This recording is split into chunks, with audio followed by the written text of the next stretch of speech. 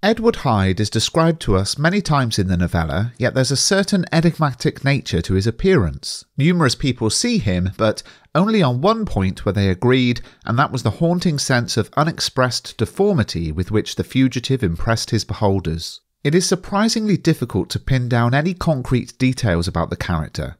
However, Stevenson presents Edward Hyde in a number of ways which tap into the fears and concerns of Victorian society. Now, everything I go through in this video can be found in the second edition of Mr. Bruff's Guide to Jekyll and Hyde, which contains the complete original novella and 30,000 words of analysis. You can pick up a copy through following the link in the description. Stevenson regularly employs animal imagery when describing Hyde.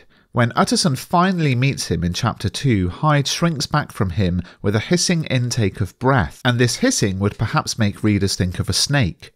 In the same chapter, we read that Hyde snarled, evoking images of a wild animal. In Chapter 8, Poole describes how Hyde did cry out like a rat. The connotations of filth and disease are clear. In the same chapter, as Utterson and Poole break into Jekyll's study, they hear a dismal screech as of mere animal terror.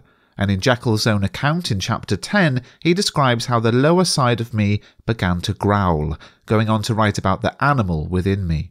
In a very obvious sense, this animal imagery presents Hyde as wild and dangerous. However, it can also be tied into 19th century theories regarding evolution. In 1859, Charles Darwin published his work on the origin of species, where he detailed his theory of biological evolution. In The Descent of Man in 1871, Darwin suggested that apes and humans may have a common ancestor. He did not suggest that humans have evolved directly from apes, but the connection between the two was enough to create fear in Victorian Britain.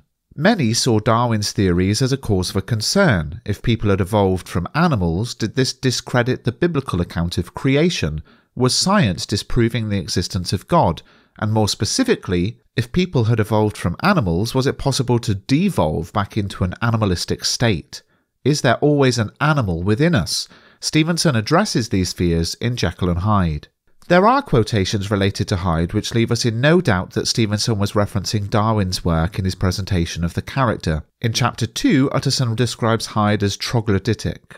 Now, a troglodyte was a cave dweller from prehistoric times, and this suggests that Hyde has devolved into a primitive state. There are also numerous references to apes employed when describing Hyde, which link to Darwin's theory of shared ancestry between humans and apes. The murder of Danvers Carew is committed with ape-like fury. In Chapter 8, Poole describes how Hyde, like a monkey, jumped from among the chemicals. Finally, at the very end of the novella, Stevenson uses two instances of ape references when Jekyll describes both his ape-like tricks and ape-like spite. This double usage in such a short space can leave us in no doubt Stevenson is tapping into contemporary concerns related to evolution in order to create fear in his readers. This presentation of Hyde suggests not only that there is a primitive animalistic side to all humans, but that it is possible to devolve into this dangerous state. There are only two crimes committed by Hyde that are reported in detail in the novella. The most horrific of these is the murder of Danvers Carew. Stevenson uses the murder of Carew to tap into Victorian society's fears related to lower classes. According to the witness, Carew bows and approaches Hyde with a pretty manner of politeness. The witness describes Carew's face as innocent and having an old-world kindness of disposition. Once she looked at Hyde, however, she conceived a dislike and goes on to describe how Hyde carried on like a madman, attacking Carew with an ape-like fury and showing insensate cruelty. Carew then represents the upper class of Victorian London. The old world kindness refers to the established values among the Victorian middle and upper classes who were nervous and worried about the influx of others not like them into London for fear their way of life would be altered or overtaken. As we've explored in the video on context, the 1800s in Britain was a time of great change. One of the most challenging things for the established upper classes in Victorian society was the influx of people viewed as working class or lower class into the big cities of Britain. They were coming in search of work and housing, but the cities of the time, especially London, were quite unprepared for them. The sudden increase in numbers made the upper classes nervous. They were clearly outnumbered and began to create areas of these cities where they would not go and other areas where they would socialise. This division of the cities into no-go areas was interesting because it created an other in London specifically. Hyde represents the dangerous elements of London in the Victorian period. He lives and socialises in Soho, one of the places to which respectable Victorians would not have ventured, publicly at least. His actions are not tempered or constrained either by the rule of law or by what society expects of him. By setting Hyde's lodgings in Soho, Stevenson taps into the reader's fears of the lower classes. Readers would see in Hyde a lower-class criminal wreaking havoc on middle and upper-class London. So clearly it is possible to view Hyde as a despicable, villainous creature used by Stevenson to tap into fears about lower-class London and an animalistic, devolved state. However, there is another way to analyse the character of Hyde as representative of the true, hidden nature of upper-class Victorian society. If we interpret Hyde as an animalistic, devolved, lower-class villain, there are numerous parts of the text that refuse to fit into this interpretation. For starters, Hyde views himself as a gentleman.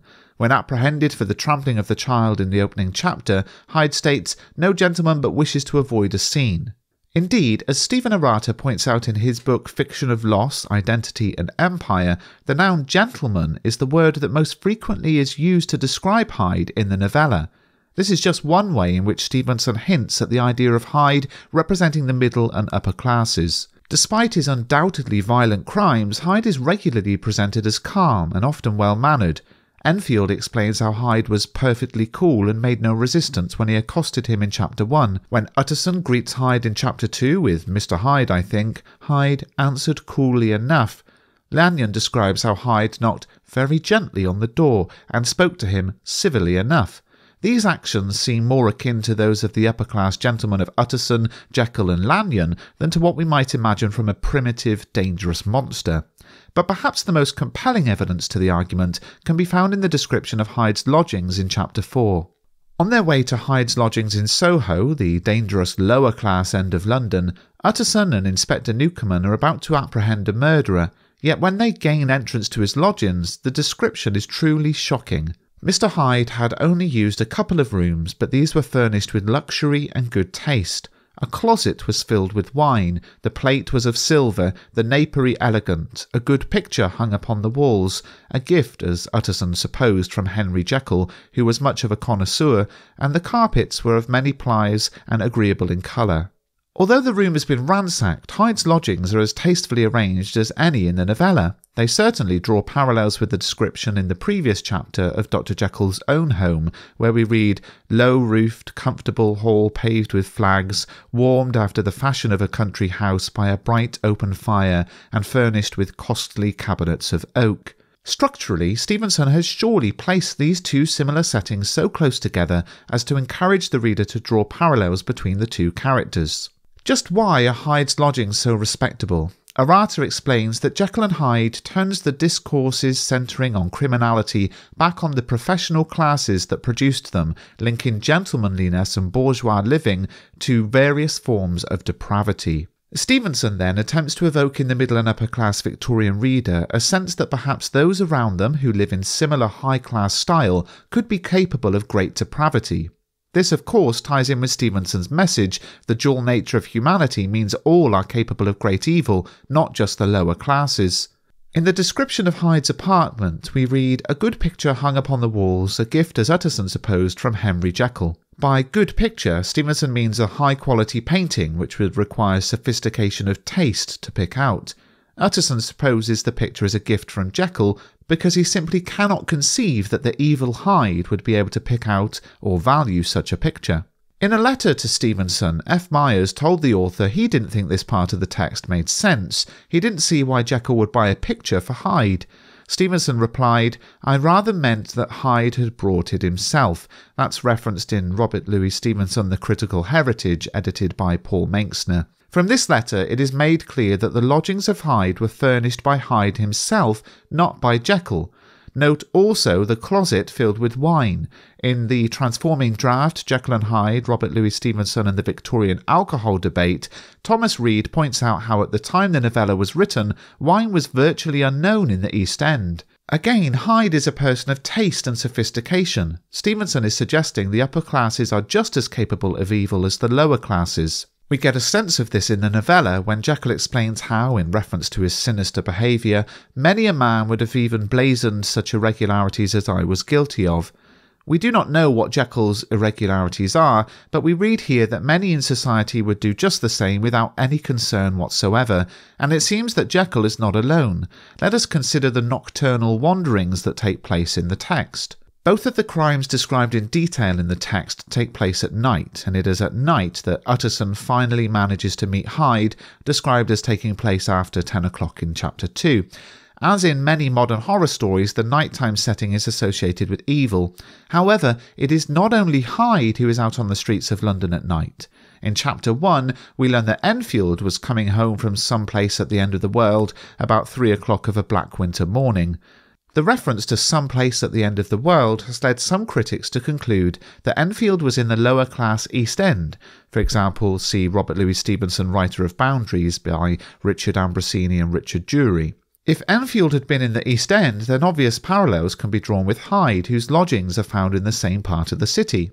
Similarly, Danvers Carew is walking the street in the small hours. The suggestion that he is out posting a letter after midnight seems unlikely at the very least. Even the austere Utterson is kept awake again at night, with thoughts of any old iniquity which might come back to haunt him. The nighttime setting for all these supposedly respectable gentlemen is used to symbolise the illicit side of their behaviour.